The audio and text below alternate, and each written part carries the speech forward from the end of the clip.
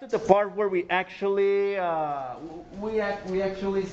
replace the sigma series into their corresponding ends in this case. So I guess to save, no, I want to do the whole thing anyway. So what I'm going to do is I'm going to distribute this polynomial here, which is going to be, well, you know what? I'm just going to give you the whole result of distributing this polynomial. I really want to do another example of this. So limit as n approaches infinity of 27 times the result of expanding all these three binomials is going to be 2n cubed plus 3n squared plus n divided by 6n. And over here, minus 18 n squared plus 18, not plus 18, plus n simply. And divide that by 2n squared. And over here, cancel the n's here. That's a plus 3. All right, from here, it's going to be just a couple of steps because we're dealing with limits at infinity. And notice how I forgot a cubic here. Well, whenever we have a limit at infinity for which we have polynomial over polynomial, and in this case the degrees match, all we have to do is simply go with the ratio of the leading coefficients. 2 times 27, which is 54, over 6, minus 18 over 2, which in this case, because degree 2, that's 9. And the final result for this is 3. So the area under the curve, going back to what we were really doing, the area under the curve, f of x equals x minus 1, quantity squared between 0 and 3 is 3 units. And of course, these 3 units could be centimeters squared, inches squared, your favorite units. It's not, in this case, we don't have any physical context, so we can use a particular unit in the situation. So let's set up another problem using, yes, we have to do at least 2 of these exercises. So let's evaluate the integral from 0 to 3 of x cubed plus 6x dx as the limit of a Riemann sum and evaluate. All right, so number 1, what do we have? Delta x to b, which is b minus a, that is the upper limit minus the upper limit, minus the lower limit rather, divided by n, where in this case this n is the number of rectangles that we would be subdividing our region in this case, right? Well, in this case, we're going to take a limit at infinity to add the areas of infinitely many rectangles, but of course not multiplying each area. Actually, we just compute the limit, b minus a, 3 minus 0 over n, that's simply 3 over n.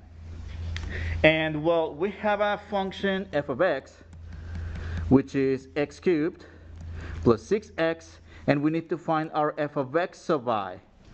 How do we find the f of x of I? Well, replace x of I wherever you see the letter x.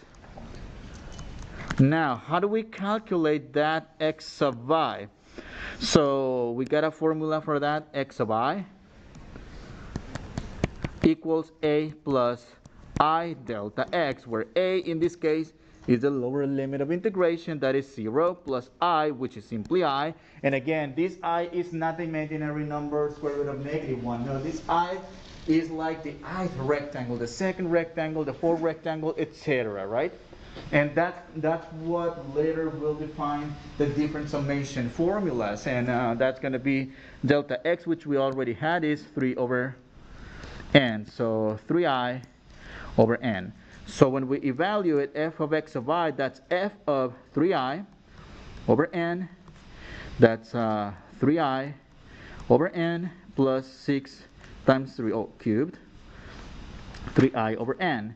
And simplifying this a little bit so our limit expression doesn't look too crazy with the infinite sum, that's 27 I cubed over n cubed plus 18 I over n. Yes, minus, thank you. Minus. So let's go back to our Riemann sum in here. So this means that the integral or the area, let me just use the letter A for area to save space, is the limit of the sum from I going to 1 to infinity of n as n approaches infinity of f of x sub I delta x, where f of x sub I is going to be this madness here that we just found before. Let me highlight it with one color so you can see where I'm going to plug it in. And delta x is the width of the rectangle, really, which is this 3 over n right here. That being said, this is going to be limit sigma n I equals to 1 to n as n approaches infinity.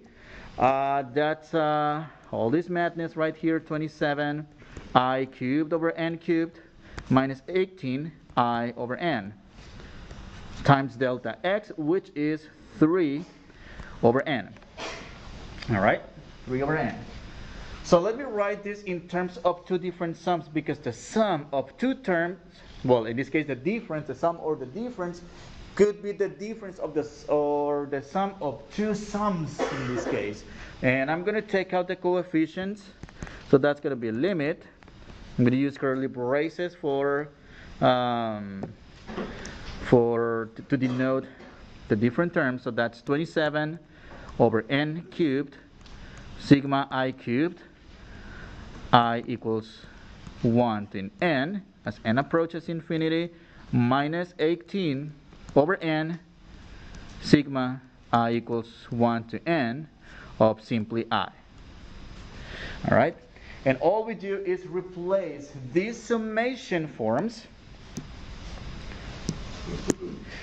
Let me replace these summations form, that is the summation of all cubes and then the summation of all integers of a power 1. Let me go back to the formulas that we got from last time. Let me refer to it. So I'm going to highlight.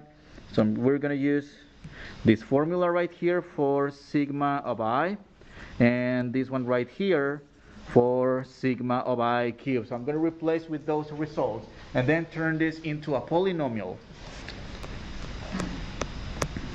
over polynomial to get the limit. And in this case, what do we have? So that's going to be limit of 27 over n cubed, and that's going to be n. So for the cubic is n times n plus 1 over 2, which is like the linear but actually squared, minus 18 over n times n plus 1 over 2. All right, so let's do some simplification. So here is the thing. That times, so I forgot to multiply by 3 over n over here times 3 over n. And in this case, I'm going to distribute this 3 over n to multiply here and here. Okay, so 3 times 27, that's going to give us an 81. And that's 81 over n to the 4th times n times n, that's n squared plus n over 2 quantity squared minus 18 over n times n, in this case n squared, and 3 times 18, that's 54. Actually, I should have replaced this with a 54 instead. And that's an n times n, which is n squared plus n. So that's the limit we will deal in the very end. Well, squaring this binomial n squared plus n to the second power, and that's going to give us. Why don't you plug in the 18n into the. Which one? Into the parentheses one, because the other way you should just plug in. Why would you multiply 18 times? Oh, because of this 3 times the 27, that's the 81, and this 3 times 18, that's the 50. Yeah, it's like Let me show you that part. Good question. Just in case it's not so clear, and I mean, we have a lot of terms here, right, and symbols, so yes, we're using the distributive property in fact. And well, so here is the thing, limit 81 times, well, what happens when we square a polynomial of degree 2? Well, that's essentially n to the 4th power plus garbage, right, if you will, many terms that are lower in degree. Those terms that are lower in degree really do not contribute anything at all to the end behavior of the function. We really look only at those terms in the leading terms, yes?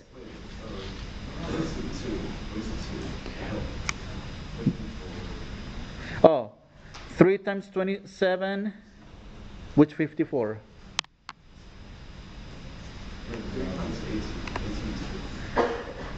Yeah, 54? Yeah, what happens is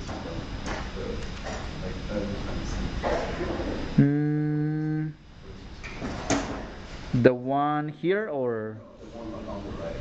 this one? Yeah. Oh, the 2. Yeah. Thank you. Yes, that's 2. Well, that's not going to be enough space. Okay, so limit n approaches infinity. So that's going to be 81 times a polynomial n to the 4 plus lower degree terms. I mean, all we care in the end is the highest degree term. And 2n to the 4th power minus 54 n to the 2nd plus n. Well, in this case, I'm going to write the n over 2n squared. Well, in this case, degrees are the same. How about simply 81 over 2 minus 52 over 2. And the result over here will be actually negative 24, negative 27 over 4.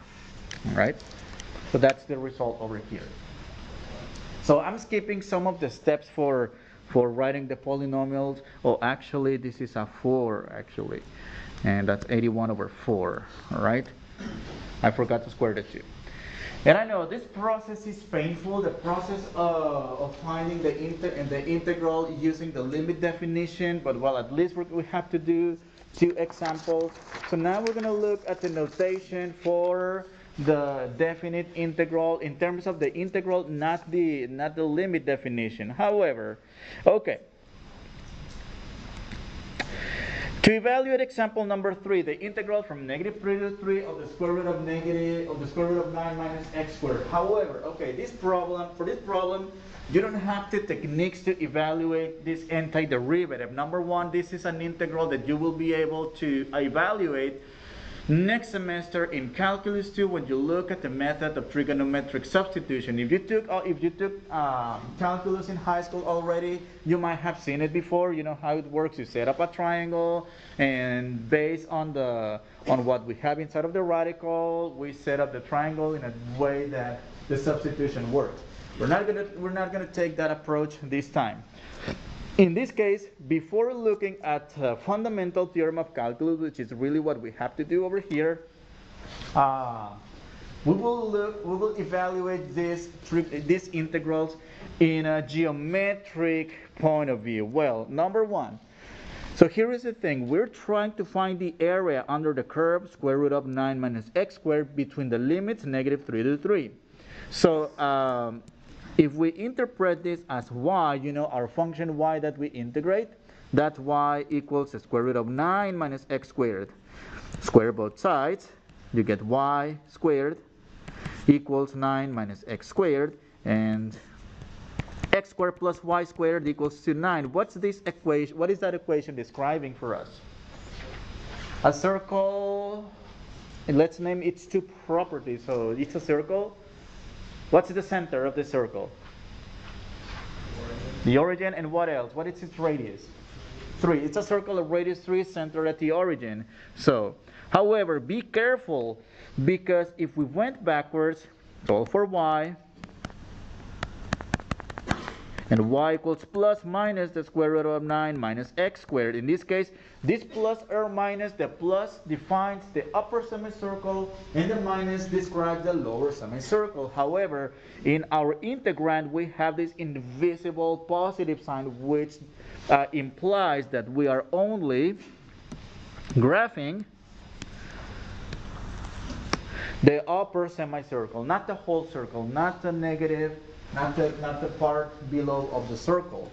So, and in this case, because we're integrating from -3 to 3, well, we are essentially finding this area under the semicircle.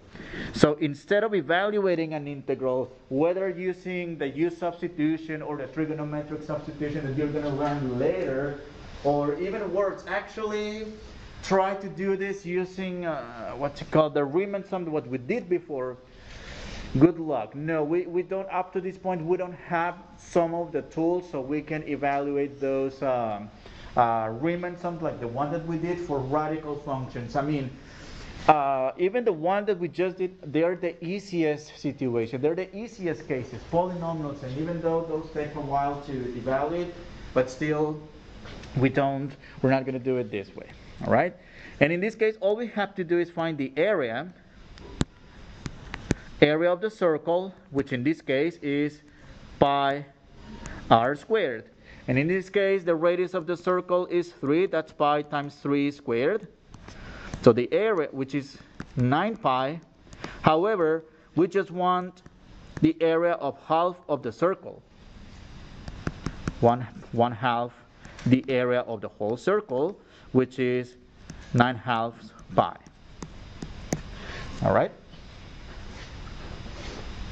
Again, we're going to learn in Calc 2 how to evaluate this integral. So in the meantime, we're taking a geometric approach.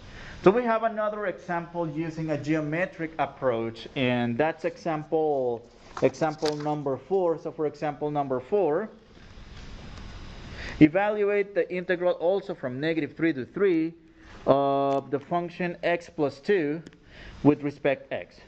All right.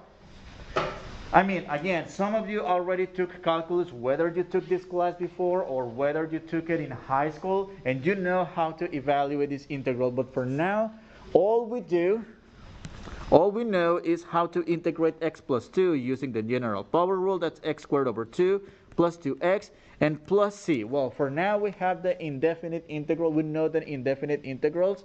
But what do we do with this upper and lower limit? We don't know yet what we're supposed to do with those. But we will see about that next week.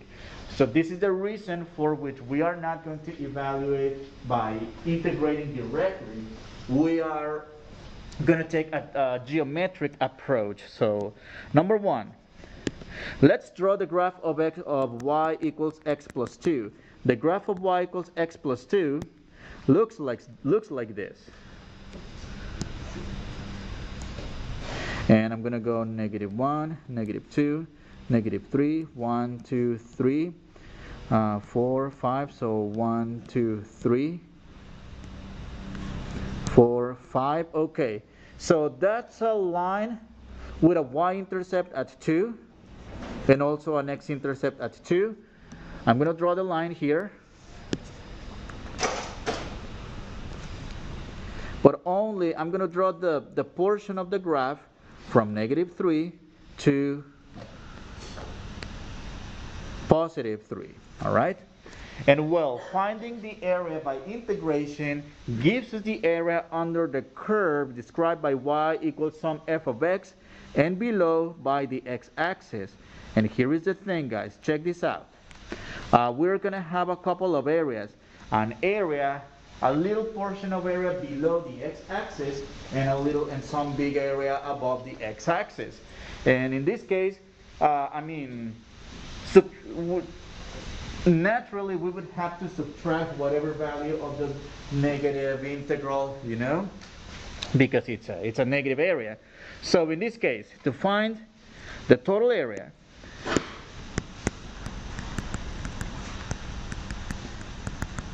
that's going to be area above the x-axis minus the area below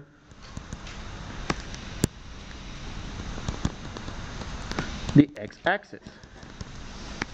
All right, so let's find those areas. And well, lucky for us, we have areas for geometric shapes that we're familiar with. In this case, it's triangles. Well, all we need to know in the same way that we did for the previous example for the area of the circle, well, and then half of the circle, find the area of this triangle right here, find the area of that triangle there. Now, the area of okay, you know what, let me label this as area equals, because it's triangles, and find the area of a right triangle. In this case, it's 1/2 the base times the height, and I'm going to label this b subscript a, or big A, minus 1/2 b subscript big B. What is that big A and big B representing? Above and below. All right? Yes. Why is the area of the above minus area of the below? Because We're trying to find the total area. yes, it's like finding the net change, you know. So because we have some negative areas, so we subtract the negative from the positive. Because I mean, it's a good question, because when we are integrating some function, when we're finding the area under the curve, what we're finding is the net change within an interval, and that net change could be either positive or negative. And well, in applications, this could be like profit, you know, like here at the beginning we were losing money, but hey, here we're getting better, we're making a lot of money. So in the end, when we make a whole balance, so we subtract whatever loss from our earnings, right? Of course, amongst many other applications like velocity and acceleration, in which there's portions in our road in which we slow down or go backwards and go forwards or speed up, you know, all these implications. Good question. All right, so let's find the area above. So number one, the base of the triangle, that's 1, 2, 3, 4, 5 units, times the height, that's 1, 2, 3, 4, 5. Well, it's supposed to be 5. The picture here is not. It's not perfect. It's not to scale. So this will be area equals 1/2 times 5 times 5 minus 1/2 the area of the times the area of the triangle below, which in this case is, well, in this case that's 1 unit and 1 unit, and it doesn't matter if it's above or below, positive, negative. Well, it's area, we will subtract it anyway. So that's 1 times 1.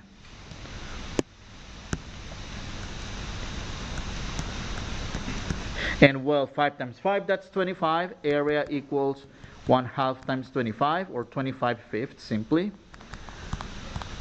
Minus 1/2, that's 24.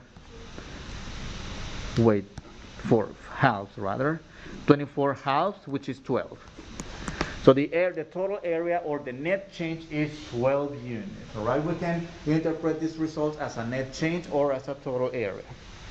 All right. And there's one last thing that we would like to discuss about this definite integrals, and it's in this case the properties of definite integrals. All right. Well, they're listed in the next page. So we're going to use these properties in sort of solve puzzles, if you will. Well, essentially, in general, the integral from a to b of f of x dx, that's the same as finding the area under the curve between a and b. Now, in some situations, and actually we're going to apply these properties next semester in calculus 2, in which we will need to reverse the order of the integration as long as we change the sign of the value. So reversing the order of the limits reverses the value of the integral. When we integrate from a to a, well, that's essentially, well, what do we have? So if you're integrating from a to b, all right, you get whatever value of the area. Okay. However, what happens when you integrate from a to a itself? Are you spanning any area? So that's why the area is 0. The integral is 0. Okay. The integral of a from a to b of c dx. Well, suppose you have this horizontal line, c, y equals to c. That's the integral. That's a function that we integrate. The function for which we want to find the area under the curve of. And we integrate this between a and b. Well, this will be b minus a, the distance from a to b, times the height, which is c, and it's just a multiplication, like finding base times width. Right? That's one of the simplest integrals over our rectangular region. And then what's next? Okay, whenever we multiply a function, times a c. All we can do is simply have the c outside multiplying the integral, and just leave the integral the way it is. The integral of a sum or a difference of functions is the same of the sum of the difference of two integrals. And last but not least, in this case, the integral from a to b can be broken up into two parts. We're going to use this property a couple of times in the next exercises.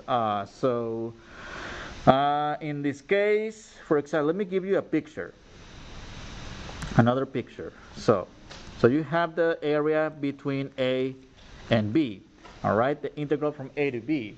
You can split this area into have an intermediate value c, for example. Find the area between a and c, and then find the area between c and b. It's a trick that we're going to use we're going to use it when we work with some of the examples here. All right. Although I'm not sure if we're going to get the chance to finish everything, but anyway, we'll try. Okay, so we're given some integrals, and actually they're not giving us the actual function of the integral. They're just telling us that the integral from -2 to 1 of some random function equals to 7.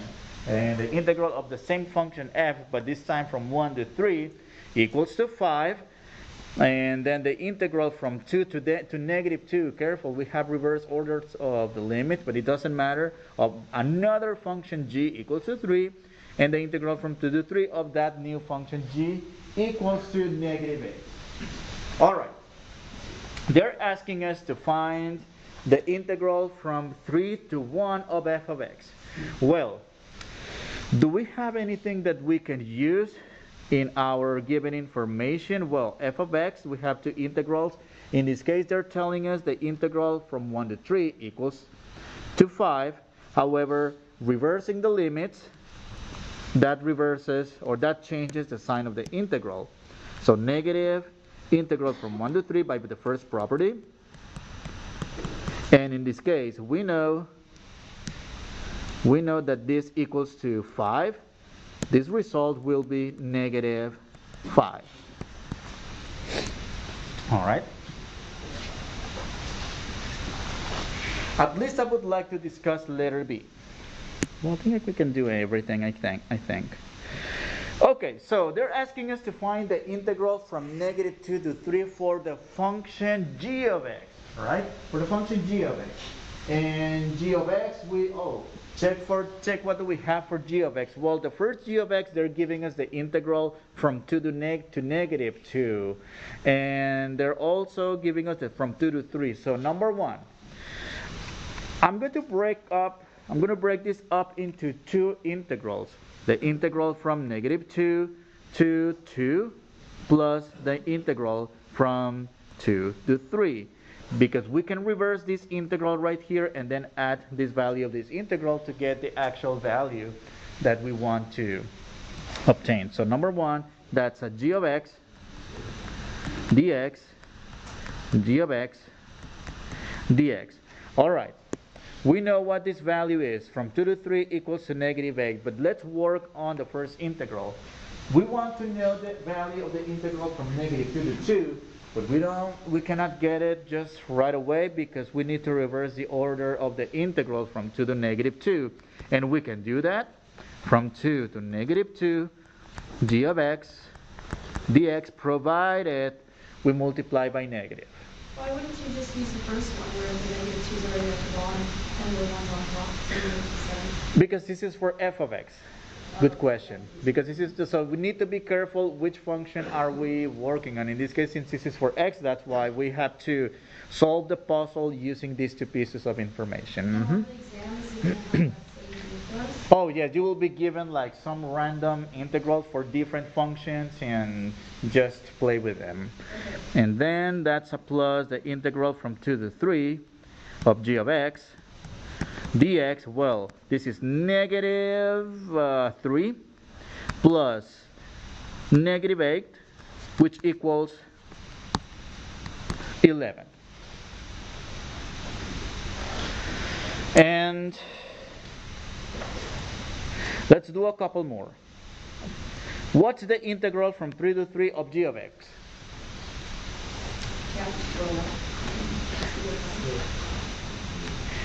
Well, so here is the thing. We're going from 3 to itself. Are we generating any area?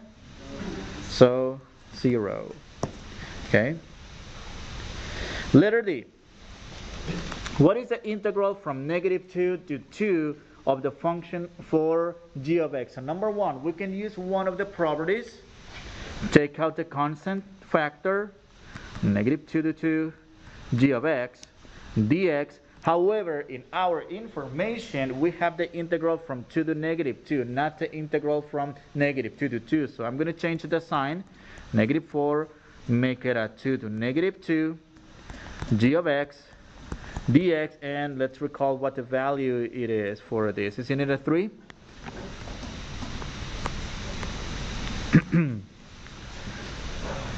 So that's going to be negative 4 times 3, which is negative 12. And the area is negative 12. Yes, let's do the last one so we can actually wrap up the whole section today. So, what do we have in here? Okay, so we have an integral that involves both functions f and y. I mean f of x and g of x. Let me write it as two separate integrals, and at the same time I'm going to take out the constant from negative 2 to 3 f of x dx plus 3 times the integral of g of x with respect x from negative 2 to 3. And actually we can use some information. For example, for the second integral, notice the second integral, we already evaluated it, didn't we?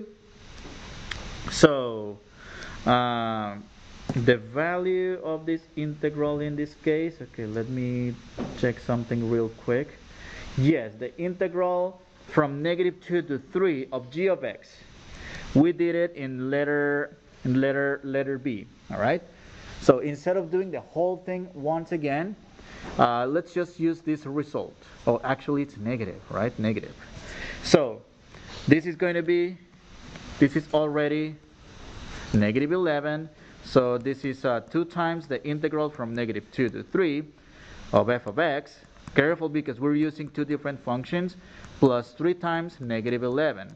Now let's work with the first integral. 2 times the integral from negative 2 to 3 for f of x. And check this out. Let's go back to our definitions here. Okay, so we have the integral. We want to evaluate the integral from negative 2 to 3 for f. We have the integral from negative 2 to 1, and then 1 from 1 to 3. So that being put together, that's going to nail it here. So if we redefine, this is 2 times the integral from negative 2 times from negative 2 to 1 f dx plus the integral from 1 to 3 f dx. And that's or rather minus 33, which we can already simplify this. So that's going to be 2 times, And in this case, 7 plus 5, the respective values of those two integrals, minus 33. So 7 plus 5, that's a 12. 12 times 2, that's 24. Minus 33 equals, that's a negative number, equals negative 9. And I don't remember typing this very last integral. I think this might have been a typo or something, so just cross it.